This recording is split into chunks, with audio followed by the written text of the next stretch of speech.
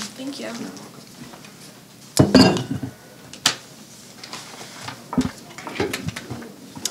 Hi everyone, my name is Elizabeth and I'm from the American Forest Foundation, and today I am excited to talk to you about what woodland owners think about bird conservation and wildlife conservation on the whole. And again, we know why this is so important, but just to kind of underline that most of the forest land in the Northeast and Mid-Atlantic is owned by families and individuals, so it is so important that we engage with them to see a lot of the outcomes that we really want on the forest.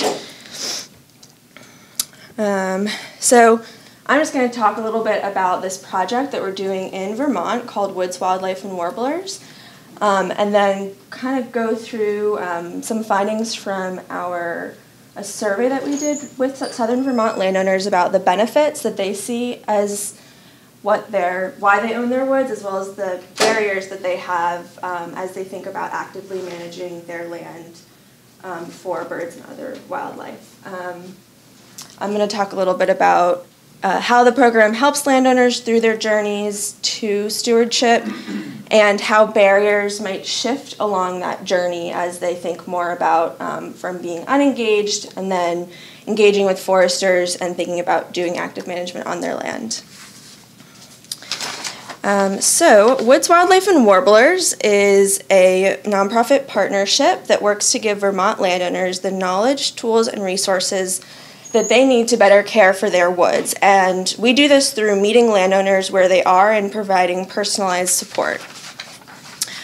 The success of this program is due to a partnership and the collaboration and cohesiveness of these partners. American Forest Foundation, Vermont Tree Farm Committee, Vermont Woodlands Association, Audubon Vermont, Vermont Fish and Wildlife, Vermont FPR, Vermont Coverage, NRCS, CVM Extension, and others. We try to work with everybody that we can because everybody has all these amazing strengths that they bring to the table. So why wildlife and warblers? The woods part is obvious. Critical habitat, I'm not even going to try to talk about that. But I do want to talk about the landowner desires. This is what landowners value and care about their land, is the wildlife on it. So how do we know that? We surveyed them, and a lot of you might be familiar with the National Woodland Owner Survey, and we kind of took that information that people really care about wildlife on their woods. That's one of the main reasons why they own their woods, and wanted to dive a little bit deeper into that. So in fall of 2016, we surveyed about 8,000 woodland owners, kind of about general ownership, reasons they own their land, barriers to action, things like that, and we got 500 responses. Oh, and UVA, non-UVA, if there are any non-Vermonters in the audience, it's just the current use program. So, as I said, we wanted to dive a little bit deeper into what people specifically care about when they're thinking about why they own their woodlands in relation to the importance of wildlife on their woods. And, consistent with NWOS, people do care about wildlife more than they care about the financial reasons for owning their woods.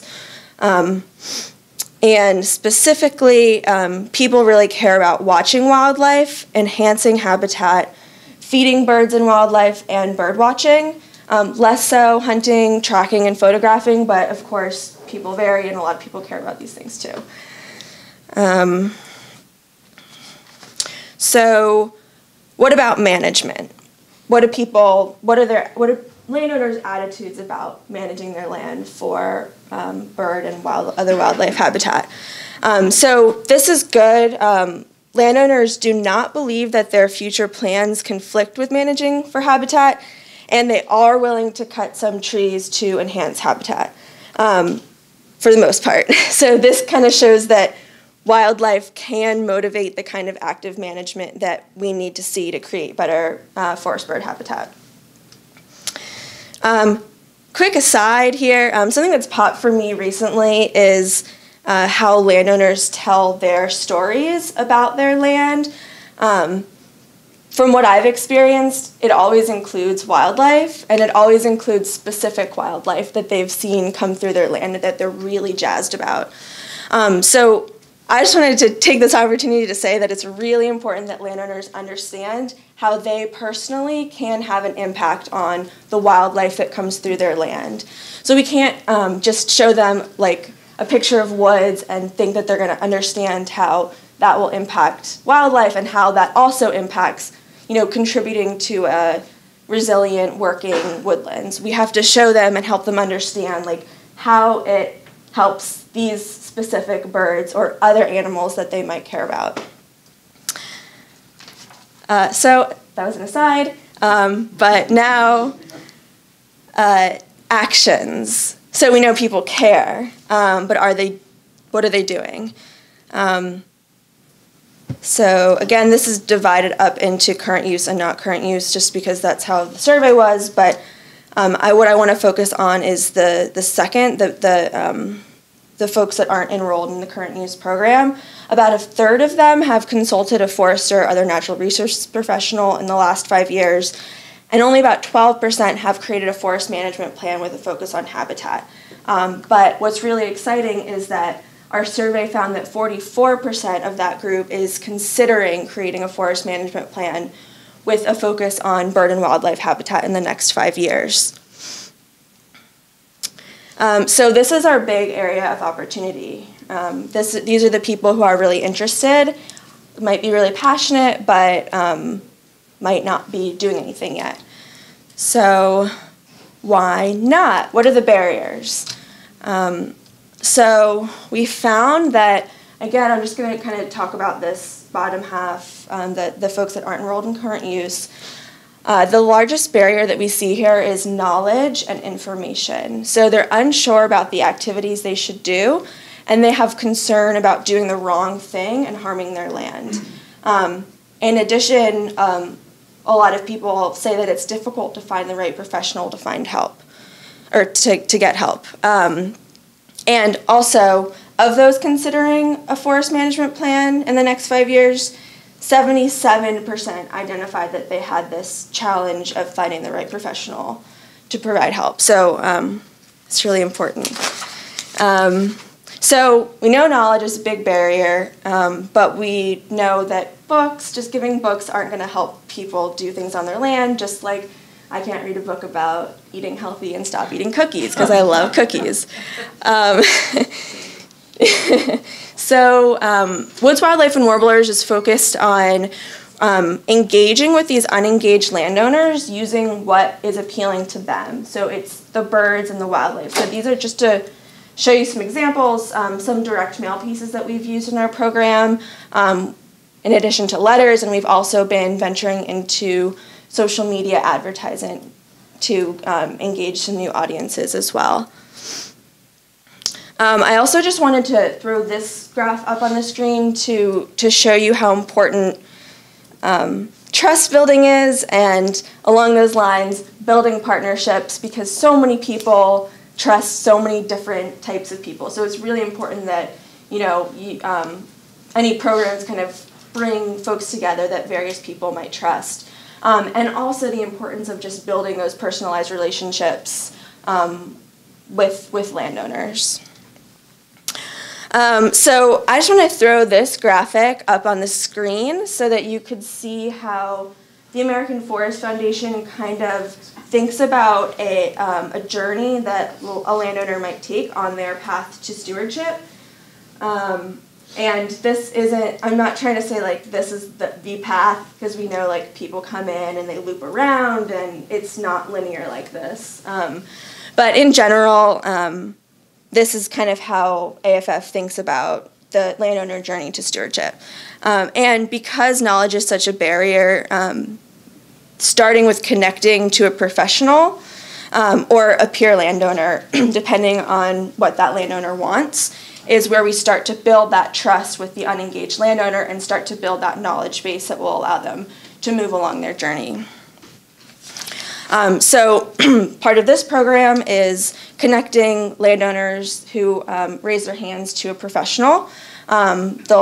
this is a site visit sheet. The professional will go out to their land. They'll fill out this checklist with the landowner to kind of tell them some actions that they might consider doing, give them a fact sheet, and then give them these fun bird cards to help them learn about the birds that they might be seeing on their forest and how to identify them. And those are really popular. So connecting landowners to professionals is typically a necessary step for those unengaged landowners. But we don't think in the large majority of cases that that is sufficient, right? We can't just connect and then let it all go. And sometimes it works, but a lot of times it doesn't. So we've seen a lot of stalling out of landowners after they meet with that professional or peer landowner. They might not go to the next step of, you can't really see that. That's like preparing or planning a management plan and then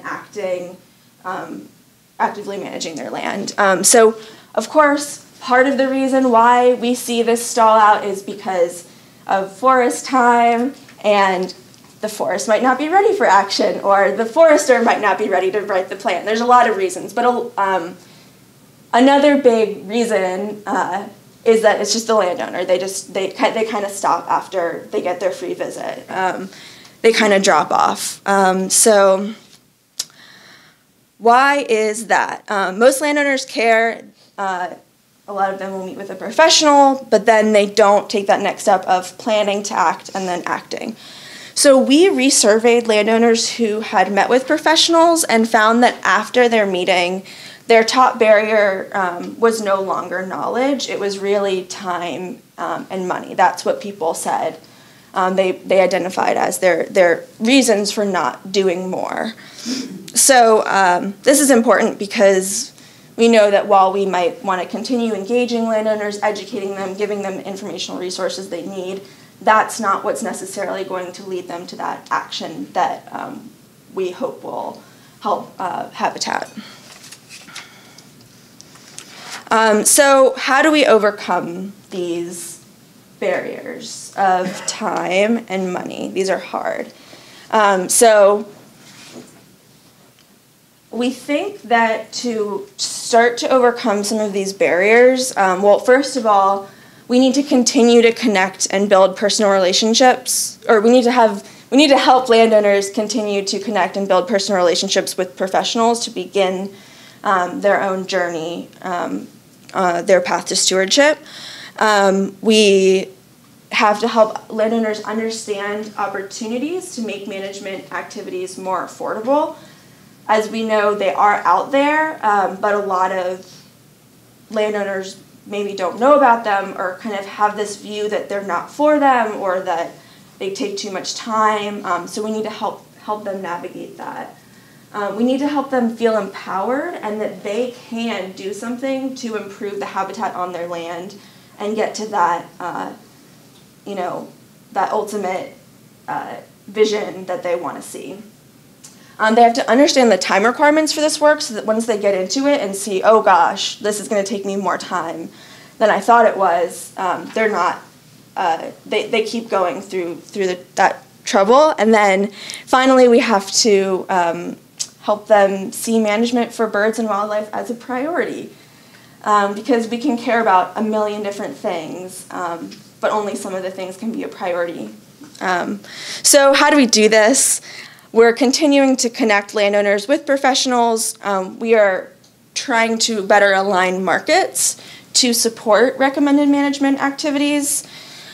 Like I talked about, we're helping landowners navigate NRCS reimbursement programs, and we are working to create social norms so that active management is a priority.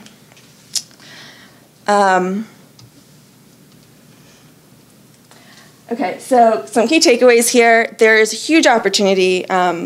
With this program, we've already had over 600 landowners express interest. 50 have met with a professional, and 20 have gone on to do some sort of habitat actions on their land. We know that we need to always kind of lead with the benefits when we're interacting with landowners, get to understand what they care about their land. Oftentimes we're going to see that is birds and other wildlife. And then we also need to address barriers along the journey, especially as they are changing and shifting as people get to know more.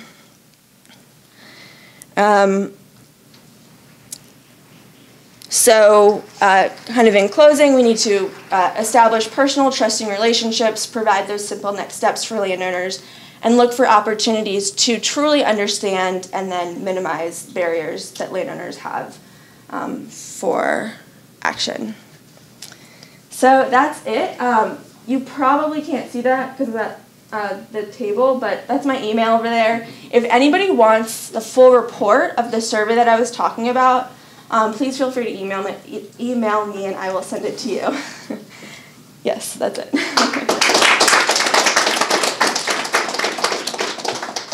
So we do have time for a couple questions. If anybody has any? Yes. You can, I'll let you decide. Okay, you in the back, sorry. Sounds like I know you're not. I was wondering at the graph that you showed about trust in the different organizations is really interesting, and I was wondering, did you do any follow-up of sort of what that is based on? Like, have they actually interacted with all of those organizations, or is it sort of based on assumptions they have? So completely based on just like, who do you trust, quickly go through the list. And also on that graph, if there was like a high amount of do not know, or like I just don't know this organization, then it wasn't reflected, or like basically if a lot of people didn't know, it looked like there was a lower trust than there might have actually been, because that only showed the people that said trust or highly trust. Yeah. You can do one more quick one. Yes. So you mentioned there's like this free professional visit, and then so it looks like that's the second step on that journey. So how would that person interact with the forester? Because I mean, most people in current use, they have a plan, they have a forester that they already have a relationship with.